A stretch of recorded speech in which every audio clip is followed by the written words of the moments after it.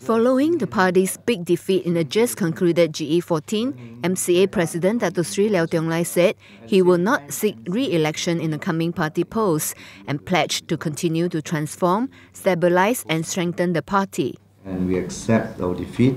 The Central Committee unanimously agree that it is necessary for us to continue to strengthen the party transformations from top to the grassroots.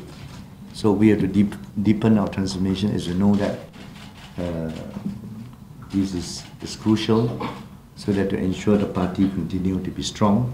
I would like to announce here that I will not seek re-election as MCA President in the coming party election, so that at the same time I have to ensure during this period of time I have to ensure the stability and the unity of the party, so that to take this party to the party elections, and once the new leadership is formed, so we hope that we can have a stronger party to face the future challenges.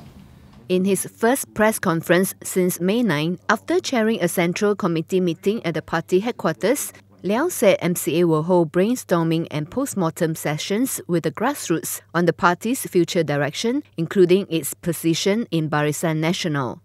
Liow also extended his congratulations to Prime Minister Tun Dr. Mahathir Mohamad. I would like to represent MCA to congratulate Tun Dr. Mahathir Mohamad on being sworn in as the 7th Prime Ministers of Malaysia, and for being able to form a new government thereafter.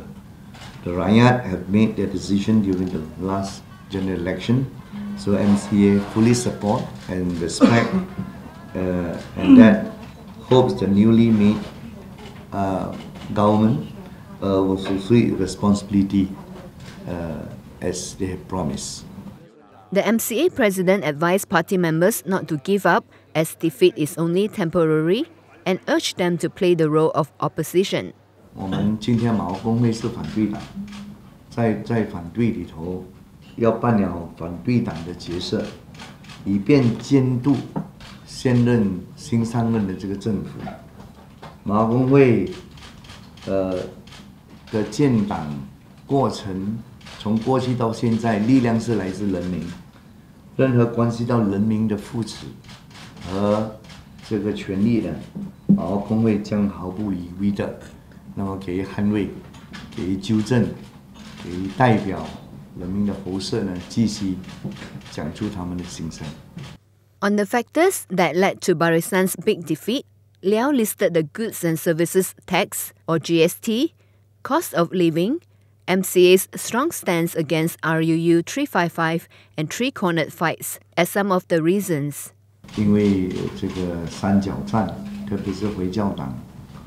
这个介入，拉走了很多这个马来选票，从马华这里拉走很多马来选票。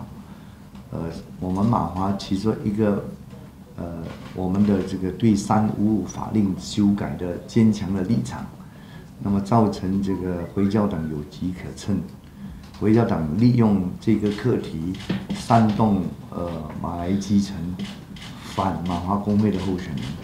所以我们大部分的候选人，我们输在回教党的这个候选人拉走我们很多的选票，我们已经意料中会失去马来票，但是我们是期望能够拿到华人票，但是很可惜华人票没有回流，华人票没有回来支持我们，所以这是马华这一次惨败，华社。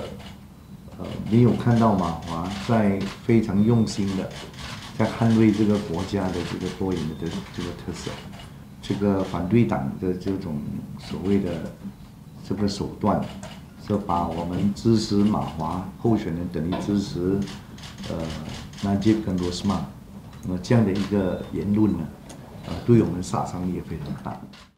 MCA won only 1 parliamentary seat and 2 state seats out of the 39 parliamentary and 90 state seats it contested under the Barisan ticket, a further decline from GE13's 7 parliamentary and 11 state seats. Deputy Party President Datuk Dr. Wika Seong defended the Ayer Hitam parliamentary seat to become its MP for a 4th term. MCA also won the Titi Tinggi state seat in Perlis and the Cheka state seat in Pahang in GE14. Liow, who served as Bentong MP since 1999, failed to defend his seat but said he will still go back if and when needed. The MCA president also pledged to continue to promote China's Belt and Road Initiative while hoping that the new government would treasure the Malaysia-China ties. The 69-year-old MCA is due to start its party elections 6 months from now.